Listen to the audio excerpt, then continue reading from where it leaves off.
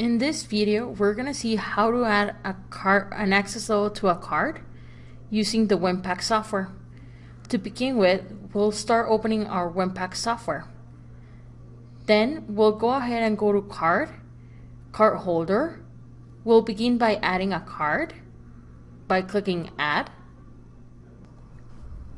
Now we'll go ahead and add the first and last name of our card holder. We're going to go ahead and use John Doe. Then we'll go ahead and hit OK. We'll see that the card holder is in place. And we'll go ahead and hit edit. Now we're going to go to cards. And we're going to go ahead and click where it says add.